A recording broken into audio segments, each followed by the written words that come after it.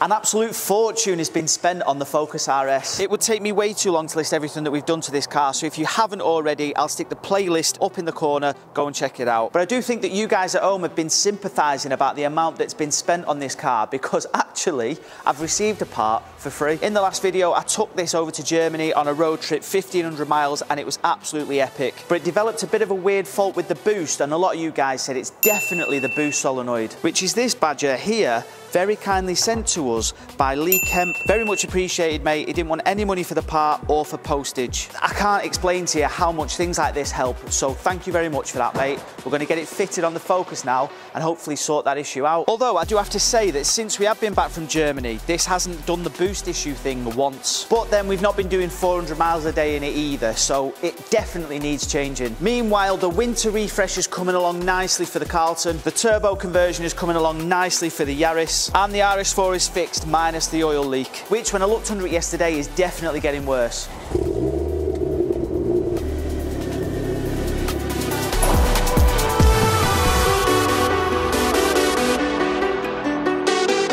I'd be very surprised if I can film any of the removal and reinstallation of the new part here, because I can barely get my hands to it, so I'm just going to change this, see you in 2 hours. Hey, have you ever needed some tools, right, and you thought, I really could do without a specific tool, but I am absolutely not paying the prices of some of the big boys? And that's because some of them prices can lead into the hundreds and hundreds of pounds. And I've been after some stubby ratchets for ages, right, and I found these little badgers on Temu. If you haven't heard of Temu before, they offer some really high quality items at some very reasonable prices. And just one of these little things can be upwards of like 60, 70, 80 pound. But I got the full set for £32.50. But at that price I thought, it can't be any good surely. That product must be rubbish. Ever had a bolt that's just too big for one socket and just too small for another? Well, I'm going to team my new stubby ratchet up with this. This is a 7 to 19mm socket and it'll literally fit anything in between. Teamed up with my new stubby ratchet, this should be a doddle. Look at that. Not only that, I got some proper heavy duty pliers, but the best bit has got to be this.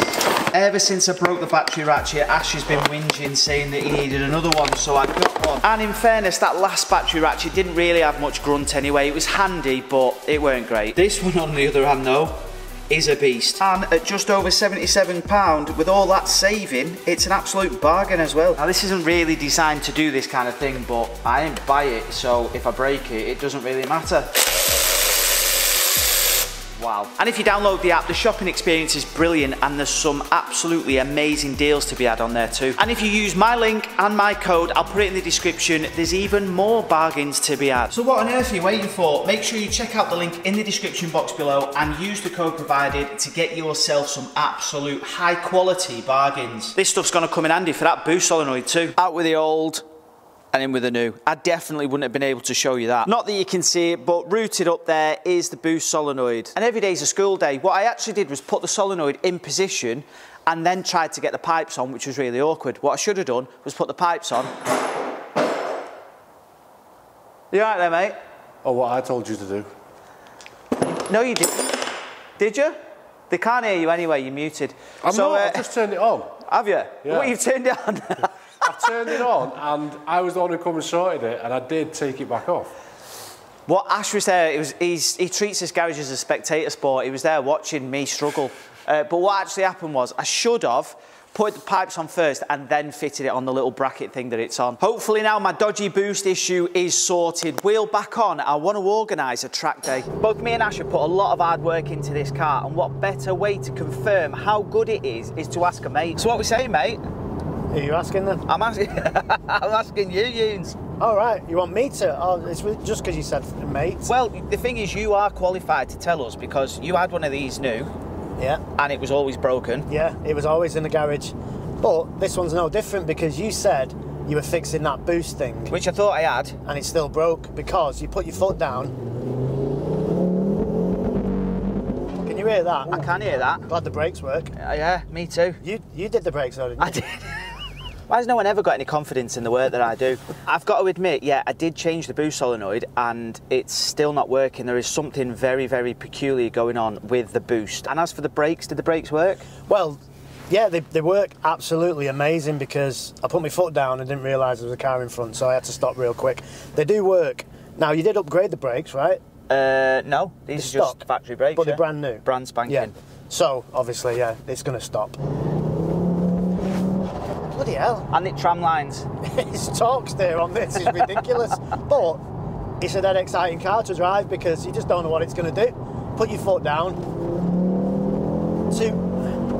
two hands on the wheel, because if you have one hand on the wheel, you're going in the ditch. And it's got what, 420 horsepower, something like that. Just under 418 brake, yeah. And it feels it. It's really good. Obviously, it's dry today, so it's good fun. In the rain, maybe not. Maybe you're just going to be spinning on the spot. But yeah, I really like it. It brings back memories, because when we bought this car, what is it, 12 months ago now, it wasn't as good as this. This looks miles better. It drives way better, and there's not as many knocks and bangs, so it does put you off a car when you can hear things knocking in the back and the suspension, and bushes were worn out and all kinds of things were worn out. Super Ash, mechanic, he's fixed it all. What do you mean, just Super Ash? Oh, and you as well, yeah. Charming. Although I've got to be honest, I would never have been able to get this car to this point still broken without Ash. Anyway, enough about this absolutely brilliant Ford Focus. Where are we going? I'm on my way to pick up the GT3 because it's been in the dealership for probably 3 or 4 months. There's a bit of a story to it, but rather than ruin your video on the Focus RS, because, you know, this is about the Focus RS. It is. I'll tell you about it in another video, but it is a story. Interesting one or not? Well, I don't know, probably not. Well, you guys seem to enjoy the last GT3 video, so make sure you keep your eyes peeled, and if you haven't already, subscribe to the channel, hit the notifications. Yeah, subscribe and all that. Forget that a minute, right? Just subscribe. It's on there now. We've got the lights. This is a drag. Look, it's begging. It's begging to be dragged.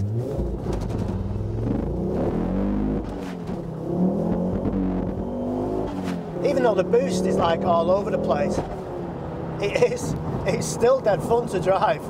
It really is. A little bit of wheel spin, doesn't get off the line too well because it's just, you know, front wheel drive, 400 horsepower, it's never going to work, is it? So it looks like once I've dropped Lee off at Porsche, I need to get back to the unit and fix that boost solenoid again. Now, of course, the boost issue is obviously going to be my fault, wasn't it? So previously, the boost solenoid was completely broken. This time round, I'd put the replacement boost solenoid on the wrong way round, and that's why it wasn't boosting properly. So now, I've changed it round, I've just been for a spin, it's sorted. Now, as I mentioned earlier in the video, this car is an absolute disgrace, and I needed to do something about it. And when I say I needed to sort it out, I mean that I've got to draft in the professionals, James, mate, who comes to help me out. Usual. Yeah. Have you ever seen a car that bad?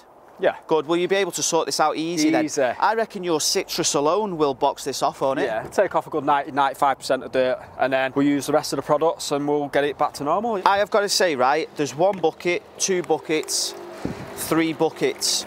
You're at least 13 short. Now, because I know what these lads from Manchester are like, where there's a blame, there's a claim, and this, no joke, is like an ice rink. So I put some salt down to make sure that I don't get that off. It gives you an idea as to how cold it is. I don't know if you can see. Already it's iced over and we're still going.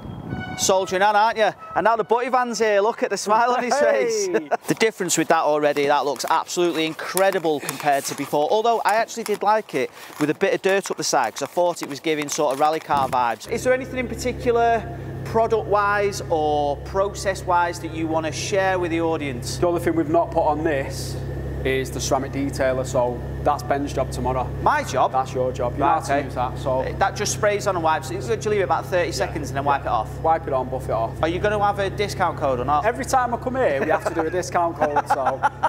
I think we might have to, might we? Yeah. Evo GT10. Evo GT10. Evo GT10, okay. And that gets 100% off, yeah? Yeah, okay. As usual. Whilst I've been filming this video, I actually stumbled across a decent deal on Javelin, or was it MSV, for Oulton Park. It was on the 23rd of January, and it's a track day, it was 109 quid, so I couldn't say no, really. The Focus is coming on a track day. Now, I want your opinion on these. This is webbing for seat belts, and this top one just here is a blue pinstripe, Ford Performance blue pinstripe either side. I think that would match the stitching on the seats, and it'd match the stitching in the Recaro, the blue. I think they would look really good. What do you guys think? And not only that, these headlights are starting to look a little bit sorry for themselves. They're a bit crazed inside. They're going a little bit sort of misty, stone chipped. they look a bit of a mess. We had our headlights done on the RS4 at EM Tuning with Troop, who did us Evil GT and the lenses and painted the inside and put new projectors and bulbs and things in. They looked incredible. So I reckon a trip to EM Tuning is definitely on the cards too. Enough about headlights and seat belts. I want to do a track day. I've checked the oil's bang on, I've checked the coolant, that sound, I've filled up the washer jet, and I've come to see this straggler here. What's the Beetle you bought? Well, this is the comfort spec GT3 that's actually going to go on track. I'll probably be as much as a disadvantage as you, because I've got front wheel drive, which ain't great in the rain, and you've got rear wheel drive, which ain't great in the rain. And these are amazing in the dry. Oh, are they Cup 2s? Yeah, not so much in the wet. So I know you're not really technically supposed to be timing laps on a track day, but yeah, let's go. Breakfast. Okay, yeah. Sausage butty first, isn't it? Unfortunately, we won't be able to take Lee's car out. It's definitely too wet for a £200,000 car. So he's going to take the Focus instead.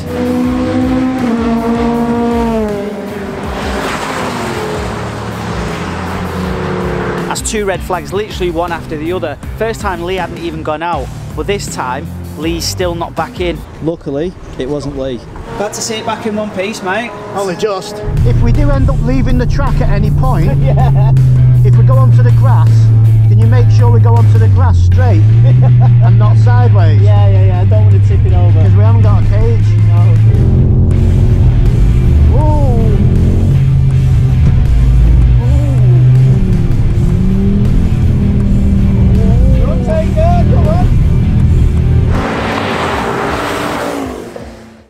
This here is it started off life as a Fiesta diesel. It's now a 2 litre something or other with 420 horsepower, 4-wheel drive.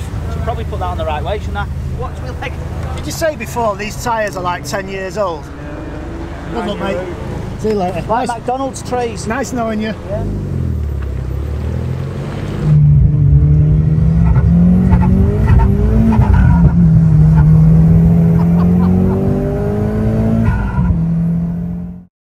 Peer pressured Lee into taking his GT3 out.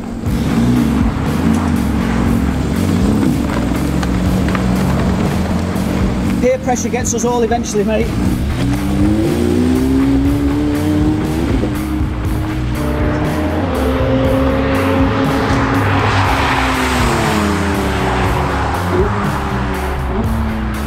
I've got to say he's quite obviously driving that carefully, because at 200 grand it'd be an expensive accident, wouldn't it?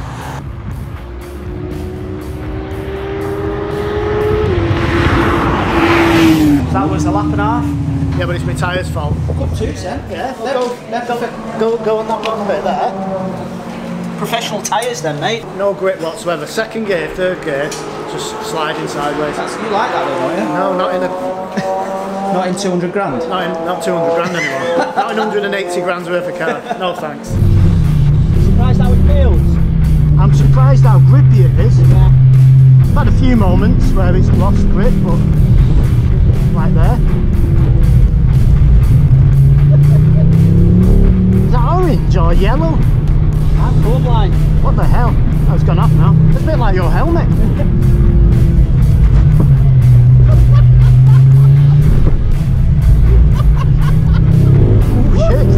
Fucking hell! Torque's there then. Barrier flat then. There's the traction. This is where it ends in tears.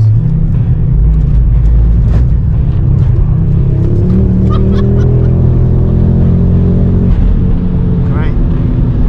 Is that red? Yeah. Is that red? You really are colourblind, aren't you? I'm really colourblind. Yeah, because that could have been orange. I don't know. Enjoy that. It really is enjoyable on a weird kind of oversteering, front wheel driving, understeering car. Predictably unpredictable.